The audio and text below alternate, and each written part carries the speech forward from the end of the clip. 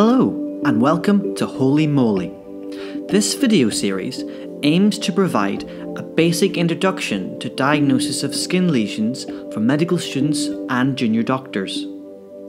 Consultant and registrar dermatologists will share clinical cases to help cover the basic principles of skin cancer.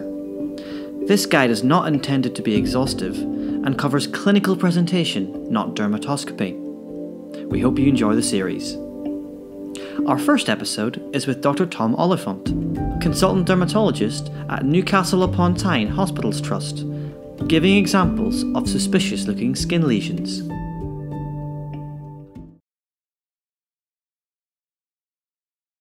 Okay, so this first image shows a dark brown or black pigmented lesion on what appears to be the forehead of an elderly patient. It's irregular in outline and it has probably several different shades of brown. It's also quite large, so this is immediately clinically suspicious.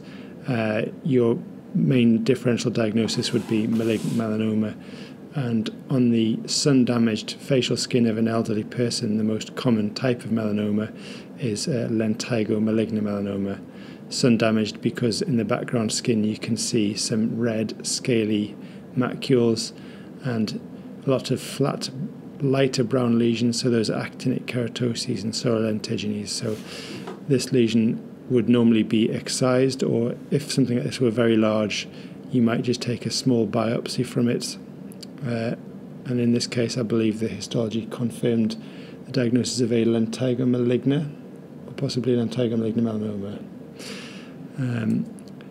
Management for that lesion, incidentally, would be a complete excision with a 5mm clinical margin, or for ill-defined lesions, recurrent lesions, large ones, we might do Mohs macrographic surgery. Lentigo maligna, despite the worrying sounding name, is not malignant. It's pre-malignant, it's a precursor to melanoma. So the natural history of a lentigo maligna would be gradual expansion over a period of months and years, and then at some point there is a risk that the lentigo maligna would develop invasive melanoma within it, at which point the diagnosis becomes lentigo malignant melanoma. So this image shows the back of a relatively young looking patient.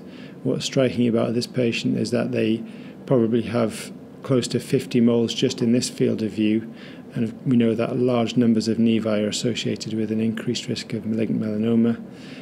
In this case, the lesion in the middle of his back tends to stand out, which we refer to as an ugly duckling sign.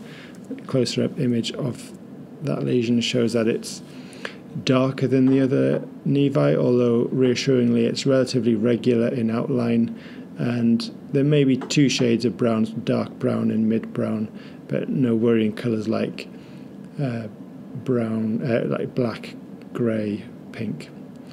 So this lesion would have been excised because it was an ugly duckling in inverted commas, but I believe in this case it was proven to be benign. So this image shows a lesion on the back of, again, a relatively young looking patient. There is a pinkish brown lesion with a slightly irregular outline, so benign nevi are typically rounded or ovoid in outline. This has a slightly angulated edge to it. It also has two different colours, so light brown and mid brown, sort of fried egg pattern that you can sometimes see in benign nevi. You can see in melanoma as well. On this occasion it was excised and found to be a benign mole. This patient presented to the melanoma screening clinic with a pigmented lesion on the right mid-back, which had been noticed by their partner. The back is the commonest site for malignant melanoma in men, and unfortunately we don't look at our backs very often, so lesions can grow to a reasonable size or become quite advanced before they're noticed. This lesion is large and irregular in outline. It has several different colours within it, and it's asymmetric, so it satisfies all four of the A, B, C, D criteria that we use for screening for potential melanoma. So this lesion would have been excised with a narrow margin for diagnostic purposes, and in this case it was confirmed to be a relatively thin melanoma, thin referring to the Breslow thickness. So the thicker or the deeper a malignant melanoma is, the greater the likelihood of relapse or metastasis. So this image shows a pigmented lesion on the lower abdomen of a relatively young patient. See, it has two colours within it and it's asymmetric. Even without dermoscopy, you can see that there are visible black dots at the edge of the lesion, which are an indication of growth. When you see these things on dermoscopy, they're called peripheral globules.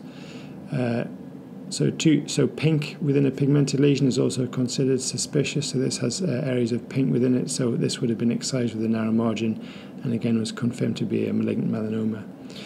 What we're not getting with these images is the history, of course.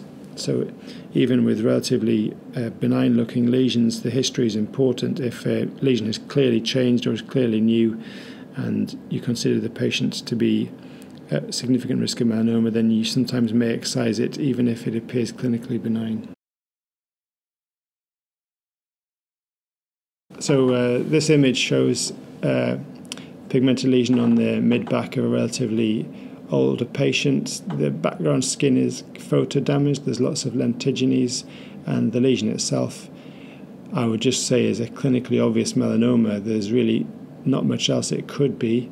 A closer-up image shows that it is irregular in outline. Some people call it a geographic outline. It has two different colours within it, and it's got that worrying combination of pink and black. There's also an area in the centre where it's crusted, and if you were to peel away that crust, you'd probably find an area of ulceration. Ulceration is one of the most important prognostic indicators for malignant melanoma, so ulcerated melanomas tend to have an increased risk of relapse metastasis.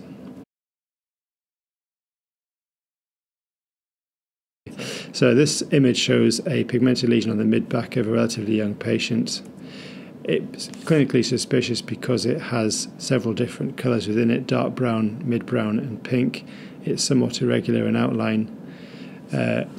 One point of interest is that there's a hair growing through the middle of it, and this is often taken to be a reassuring sign for potential skin cancers, but early skin cancer may well have hair growing through it, and certainly the presence of hair doesn't exclude that diagnosis. On this occasion, the lesion was excised, and to our surprise, histologically turned out to be a benign lesion called a seborrheic keratosis or seborrheic wart. But we know that a significant proportion of suspected melanoma turns out not to be. A so-called number needed to excise is supposed to be about 3 or 4 benign lesions for every melanoma diagnosed. So this image shows a pigmented lesion on the brow or lateral eyebrow of what appears to be a relatively young patient. Again, this lesion is irregular in outline, varied in colour and asymmetric, very likely to be a malignant melanoma. On this occasion it was excised with a narrow margin, and the diagnosis of a superficial spreading malignant melanoma was confirmed. This is a less common histological type of melanoma than lentigo malignant melanoma on the head and neck. This image shows a very ugly looking mole on the thigh of what appears to be an elderly patient. Again, very dark and irregular in outline, asymmetric. Probably has 2 different colours within it, dark brown or black with a red rim. We don't like to see the combination of red or pink and brown or black within a suspected melanoma. This would have been excised with a narrow margin. On this occasion was confirmed to be an intermediate thickness malignant melanoma.